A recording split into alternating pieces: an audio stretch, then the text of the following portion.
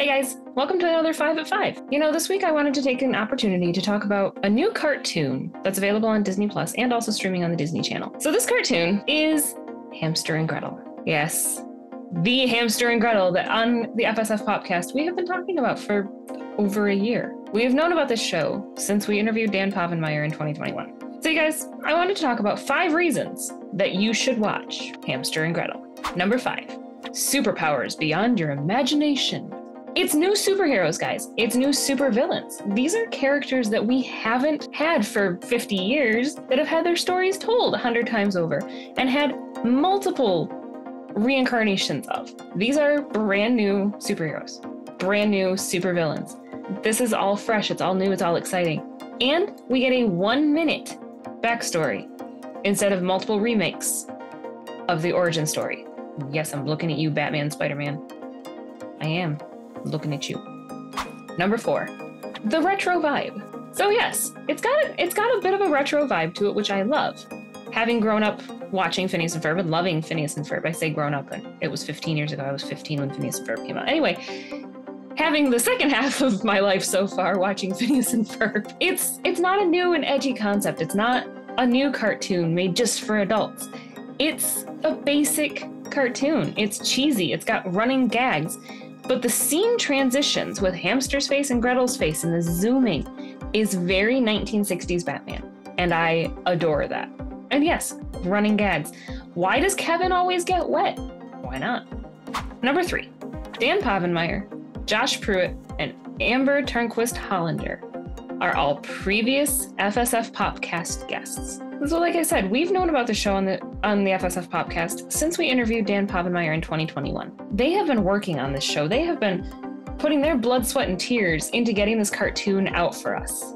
They have spent hours upon hours getting storyboards right, animations right, things that I don't understand how they do. They've done it. They have brought us quality content. We should enjoy the show. We should appreciate the effort that they have put forward for us. Show them that we love them. Show them that we appreciate the work that they've done. And enjoy the show. Number 2, the jokes. Guys, if you've watched anything that Dan Povenmire has worked on, you know that you are going to laugh.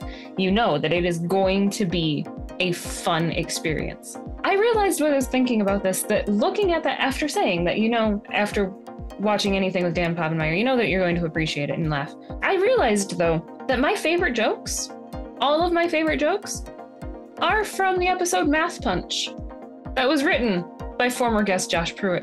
And I don't know if it's because it hit me close to home because I was Gretel. I don't like math. I don't want to sit and do math homework. Math is not for superheroes. You can punch things. You don't have to think. Kevin reminding her that physics is just hard math.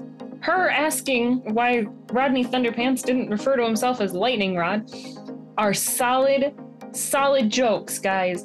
I have watched the first 5 episodes 3 or 4 times already in a week. I don't have a problem. You have a problem. Anyway, and I laughed at those jokes every time. Every time. And number 1, the biggest reason that you should watch Hamster and Gretel is the family fun. It is fun for all ages, guys. My almost 4-year-old enjoys it. My husband enjoys it. I enjoy it. When my mother-in-law watches it with us, I'm sure she'll enjoy it too. It's just fun, but it's also a family show. And one of the things that I really appreciate with this show is that even though Kevin did not get superpowers, his sister and her hamster did. He has never been envious of her superpowers. He's never been angry about the fact that she got chosen and he didn't.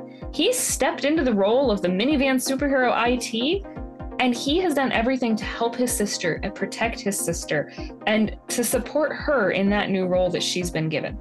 That's some quality big brother love there. And I think that we need more of that in this world. There are so many negative things tearing us down. We need happy family fun. So guys, that's my 5 reasons I feel that you should watch the first episodes of Hamster and Gretel. There are, as of now, 5 episodes up on Disney Plus. Enjoy them. Laugh at them. Let us know in the comments. Let us know on our page what you think of the episodes, what you think of the jokes. And most importantly, enjoy and have fun. Bye.